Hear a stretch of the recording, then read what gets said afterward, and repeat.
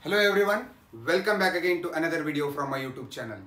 Dear friends, in our previous video, we talked about the delivery process, that is biologically called as parturition, the baby delivering process.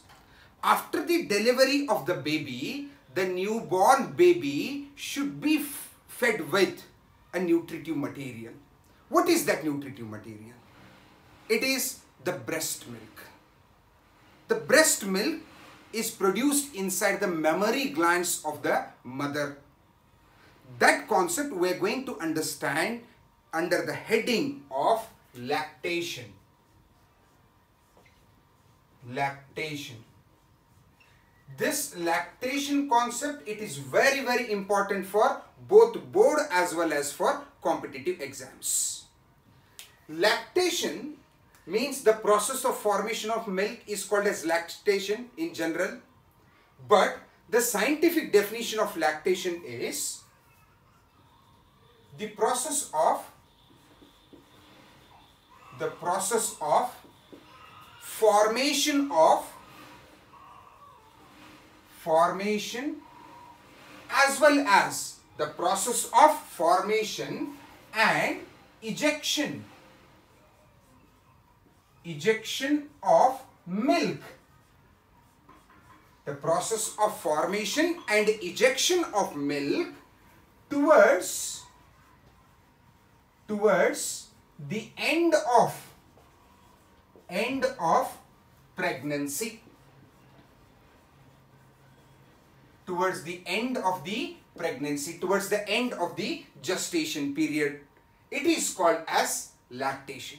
Listen very carefully, my dear friends. Lactation involves two very important steps, two very important aspects. The first one is formation of milk and the second one is ejection of milk. We'll understand how the milk is formed inside the mammary glands of the mother, and we'll also discuss how that newly formed milk get ejected out. Both the mechanisms we are going to understand in detail. Before we discuss these two processes, we have to understand lactation is also a neuroendocrine mechanism. Lactation is neuroendocrine mechanism. We have discussed this neuroendocrine mechanism in the parturition. Neuro means nervous system, brain, nerves, signals, nerve impulses, they are involved, nervous system is involved, and endocrine means the glands are also involved. If the glands are involved, definitely it is the involvement of hormones. That means nervous system as well as hormones, they regulate the entire mechanism of milk formation as well as the milk ejection. Now, as the female reaches the end of the pregnancy, the milk production begins. The first aspect of the lactation is formation of milk. Formation of milk. This is the first step or the first concept under the heading lactation. And the second concept, second aspect of lactation is milk ejection. Milk ejection. Milk ejection. They are the two very important steps of lactation. The formation of milk, it is called as lactogenesis. Lactogenesis. Lactogenesis. What is lactogenesis? The process of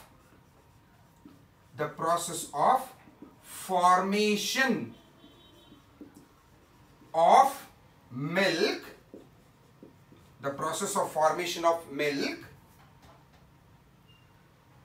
by the end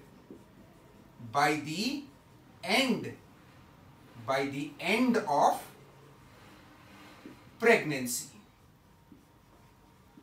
by the end of pregnancy. It is called as lactogenesis. Very important word for competitive exams. The process of formation of milk by the end of pregnancy is called as lactogenesis. Now, how the milk is produced and where exactly the milk is produced? We know, we simply say milk is produced inside the mammary glands of the mother. But what is the exact location? We have seen the detailed diagram of mammary glands in our previous videos while studying the female reproductive system. If you recall that video, if you recall that image of mammary gland, inside the mammary glands we have got a grape-like structures, a bunch of grapes-like structures. They are called as alveoli. These alveoli are the actual places where the milk production takes place. Where the milk is formed, what is the exact location? The location of lactogenesis. The location of lactogenesis is alveoli of mammary glands. Alveoli of mammary glands. They are the exact location of the milk production. Now what happens by the end of pregnancy? Towards the end of the pregnancy, that means in the 9th month, towards the 9th month of the pregnancy, towards the end of pregnancy,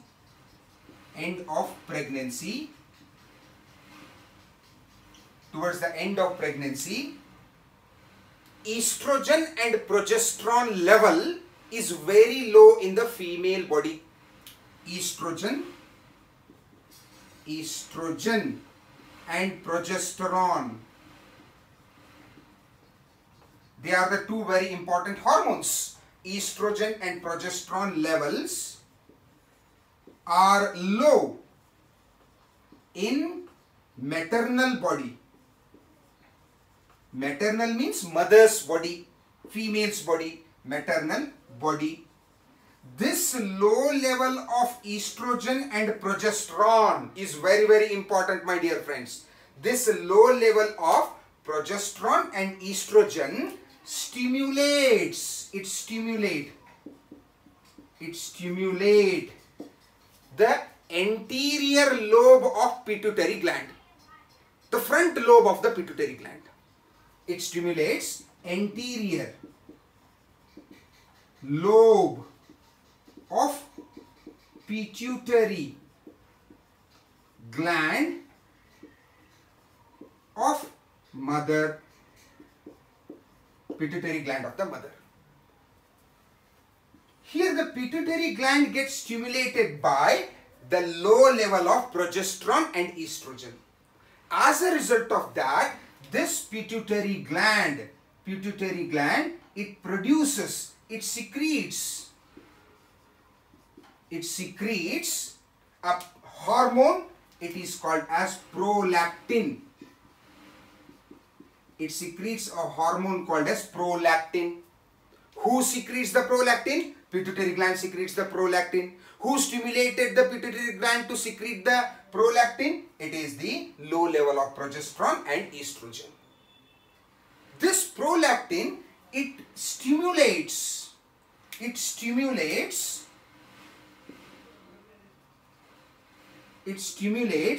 the alveoli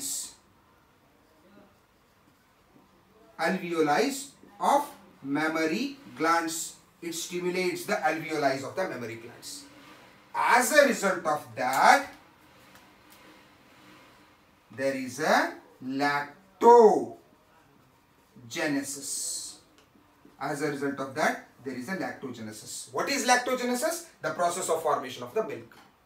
Milk is formed inside the alveoli of the mammary glands, and these alveoli get stimulated by the prolactin hormone. This prolactin is secreted by the pituitary gland, and pituitary gland secretes prolactin only when there is a low level of estrogen and progesterone in the female body. This is how the milk is produced inside the mammary glands of the mother. Now, whatever the milk which is produced in the mammary glands towards the end of the pregnancy, that milk production has to be continuous. It has to be continuous. Continuous agi milk production ಆಗ್ತಾನೆ ಇರಬೇಕ್ರಿ. ಎಲ್ಲಿ ನಿಲ್ಲಬಾರದು milk production ಆಗೋದು. ಆ milk production ಆಗೋದು suppose ನಿಂತೋಯ್ತು ಅಂತಂತಂದ್ರೆ ಮಗುವಿಗೆ nourishment ಎಲ್ಲಿಂದ ಸಿಗಬೇಕು? ಮಗುವಿಗೆ ಹೇಗೆ nourishment ಮಾಡೋದು? So milk production, this lactogenesis has to be continuous. It has to be, milk production has to be continuous. That process of maintaining, listen this statement very carefully, the process of maintaining continuous milk production in the mammary gland, it is called as galactogenesis. Galactogenesis. What is galactogenesis? The process of maintenance of continuous milk production, it is called as galactogenesis, whereas the process of formation of milk by the end of pregnancy, it is called as lactogenesis. Don't get confused between galactogenesis and lactogenesis. In the previous year NEET question paper, the question was asked, which hormone is responsible for lactogenesis and galactogenesis? We know for lactogenesis, prolactin hormone is responsible, whereas for galactogenesis, three very important hormones are responsible. Three very important hormones are required. The first one is growth hormone. Growth hormones in the maternal body are responsible for galactogenesis. Second one is thyroxine. Thyroxine is responsible for galactogenesis. And one more very important hormone, it is cortisol. Cortisol. Remember the names of these three very important hormones. They maintain the continuous milk formation inside the mammary glands of the mother. Now the milk is produced. After production of the milk, that milk has to be ejected out through the nipple. How it is ejected out? This ejection of milk, it is also a neuroendocrine mechanism. It is also a neuroendocrine mechanism. What happens when the baby is delivered? What the doctors, they suggest the mother? Doctors, they suggest the mother to feed the newly born baby with her breast milk. When the baby suckles the nipple, when the baby suckles the nipples of mother, when the baby suckles the nipples of the mother, inside the nipples there are some sensory cells, sensory receptors are located. These receptors get activated only when the baby suckles the nipple of the mother. Then this suckling, it stimulate the pituitary gland. It stimulates the pituitary gland, and the pituitary gland produces a very important hormone. The name of the hormone is oxytocin.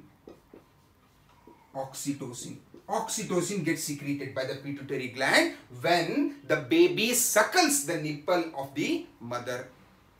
Then this oxytocin, it acts on the muscles of mammary gland. Muscles of mammary glands. And these muscles, they get contracted and they get squeezed off. Due to that squeezing, milk is ejected. Milk comes out through the mammary glands of the mother by the action of oxytocin, whereas the milk formation takes place by the action of prolactin. They are the very, very important two hormones. Now, let us understand one more very important concept, that is colostrum. Colostrum. Colostrum anna kannadalli ನಾವು ಗಿಣ್ಣದ ಹಾಲು ಅಂತ ಹೇಳಿ ಕರಿತೀವಿ. Colostrum. What is colostrum? Colostrum is initial milk secreted. The first milk secreted at the initial lactation period. Lactation ಶುರು ಆದ್ಮೇಲೆ ತಾಯಿ ಎದೆ ಹಾಲು ಕುಡಿಸಲಿಕ್ಕೆ ಶುರು ಮಾಡಿದ್ಮೇಲೆ ಸ್ಟಾರ್ಟಿಂಗ್ ಏನು ಹಾಲು ಬರುತ್ತಲ್ಲ, that milk is called as colostrum. How we can define the colostrum? Colostrum is the initial milk secreted by the mother for few days of lactation. This colostrum, this particular kind of milk, is secreted only for few days of lactation, that to be at the initial stage. It is called as colostrum. This colostrum is actually a kind of milk. It is pale yellow in color, pale yellow color milk, and this milk is very, very thick milk, and this milk is full of fats, calcium, and this milk, it consists of antibodies in it. It consists of antibodies. Particularly the mother's colostrum, it consists of IgA, immunoglobulin A. It is a type of antibody. Remember, it is very, very important for competitive exams. The antibodies present in the colostrum are IgA, immunoglobulin A. They are the types of antibodies present in the colostrum. What is colostrum? Colostrum is a kind of milk. It's a type of milk which is secreted at the initial days of the lactation, which is pale yellow in color, very thick, rich in fats and the calcium, and it consists of the antibodies. What is the name of the antibody which is present in the colostrum? It is IgA. I hope you people have got an idea about the lactation process. This completes your third chapter, human reproduction. In our next video, we'll begin with the new chapter, reproductive health. Thank you so much.